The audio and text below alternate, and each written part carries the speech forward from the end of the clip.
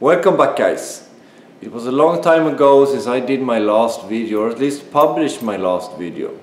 Today I wanted to share a little bit about what's going on and what have been going on and what you can expect in the future, because I have not put down YouTube. I just haven't had the time lately.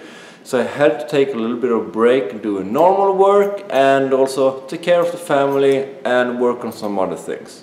My solar system is up and running, as you can see. Even though I have the cables lying around and a computer on the half on that side. And the reason for that is that I have done another rebuild. The solar system currently is producing, I would say, around 80 to 90 kilowatt hours per day when the sun is out. Thinking of actually getting one more green mean machine. It's not that I really like them as such, but I need a little bit more power to my house, so we'll see about that. As you may be aware of, I have changed a lot of cables around my house as well, and here you can see some of the ground cables that have been dug out and switched out. The reason for that is because I am walking from 4-wire cables or 4-wire system to a 5-wire system instead, and that to make sure that I can run it all through my inverter. If you remember one of my earlier videos, I did not have the right side boxes, and the reason for that change is, as you can see here, I have not marked them up yet, but my mains is now coming into this box here from the grid, and here you have the connection for the main grid connection.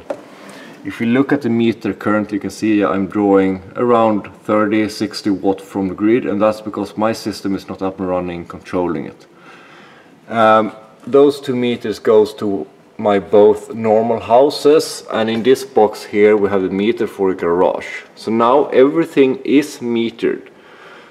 Here we have outgoing to the solar system and coming back to the solar system, and here is where I can switch between the solar system and the grid manually.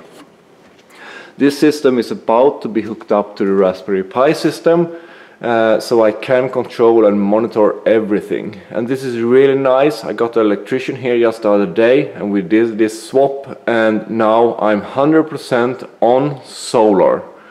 The only thing I need to make sure to figure out is this part here where I actually can control the output from the inverter, so it always stays at 0.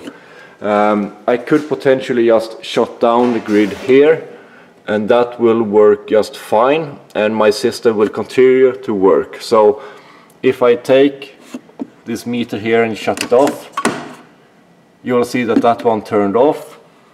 Meanwhile, those meters that are to the house are still running, and that's because my solar system did take over. So let's turn the grid on again, and now my inverter will start the synchronization. The inverter is now synchronizing the grid power. It's a little bit hard to see, but you can see it there that there's no link between those, and it will in a couple of seconds go up to the grid instead. And there it switched over to grid, and it will soon start up the normal phase as well, as you can see.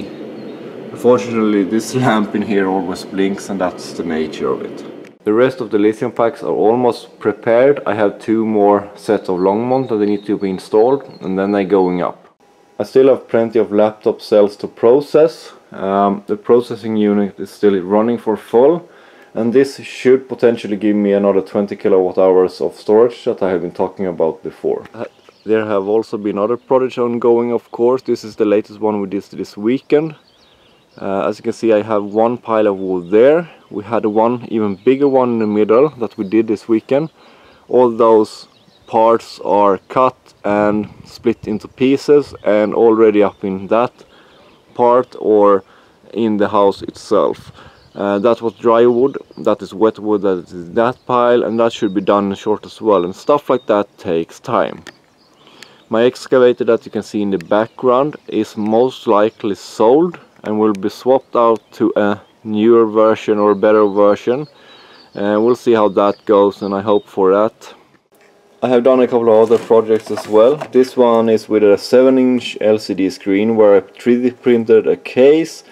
I will be showing this in short in a video, I don't even remove the plastic. This is a touch screen for controlling the solar system, so that's coming. I also have this other camera that I'm reviewing that will be coming up as well. With some luck you can also find the camera on my lawnmower working again. So if you want, check that out and see the lawnmower in progress. Guys, I hope you enjoyed that update. It was a little bit of a short update. I have a lot of video already shot that I need to edit and get up and running. The time is very limited, so I wanted to at least give you some sort of an update. I'm not dead. I'm still on the forum. I'm still on the Facebook page, and if you email me or send me a message, I will answer as soon as possible.